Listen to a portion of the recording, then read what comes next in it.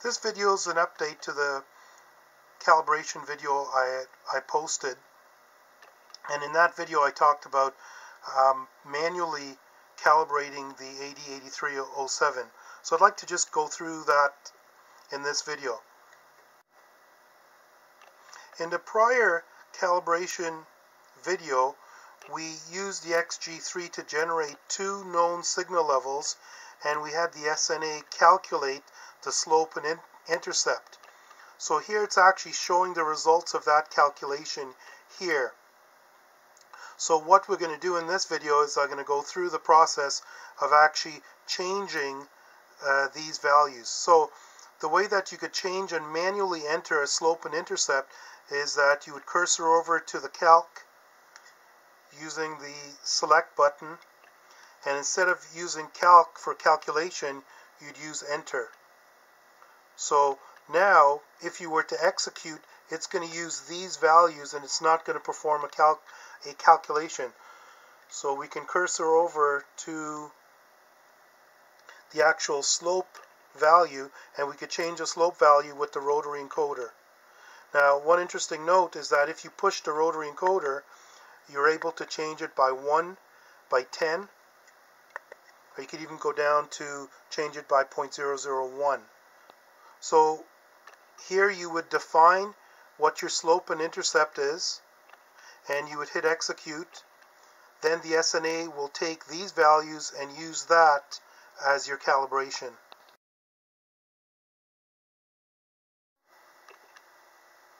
Here's a spreadsheet I used to calculate the slope and intercept for the SNA calibration. So for example here, I took a whole bunch of different sources. I used my XG3, my MFJ, the SI5351, a DDS that I had, and as well I put different levels of attenuation in to get various readings. And the voltage I got here was I used the data port on the SNA to get those values. I'll post a subsequent video describing how you can use the data port and you can manually enter commands.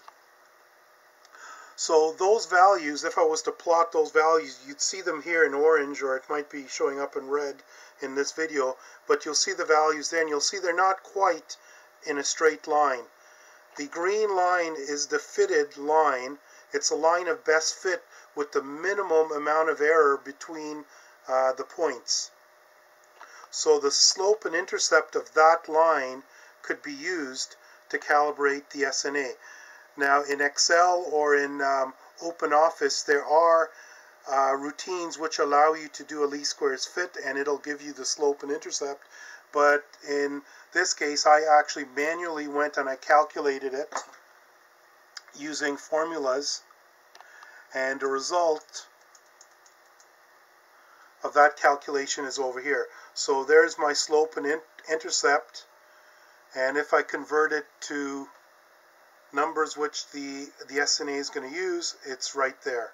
So those would be the numbers that I would go and enter in as my slope and intercept for the manual calibration of the AD8307.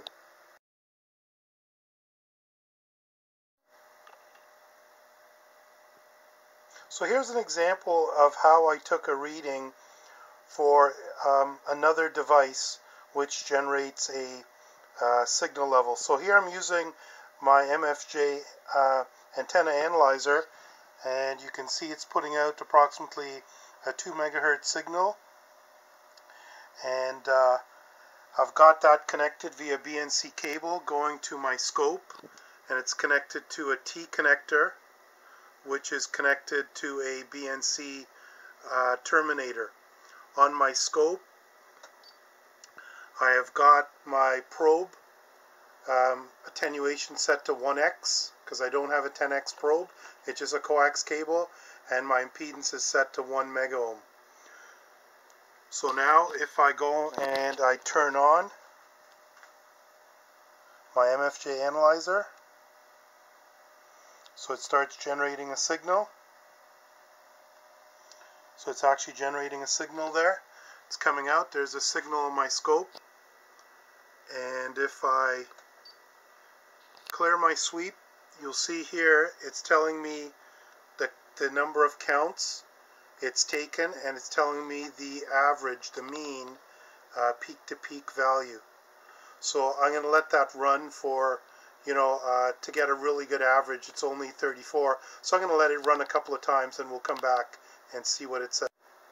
So it's been running for a couple hundred samples now, so it's taken at well over 200 samples, and it's telling me my average frequency is 2 megahertz, and the average peak-to-peak value is 1.3 volts. So I can't take that peak-to-peak value we got and use an equation to find out what the dBm reading is, but I use the Cortec calculator here at this website, and it's fairly easy to use. All you do, you enter in the peak-to-peak voltage, and then you hit calculate, and it spits out the dBm reading. So here it's saying that it's 6.2 dBm, so that's my power level for the MFJ.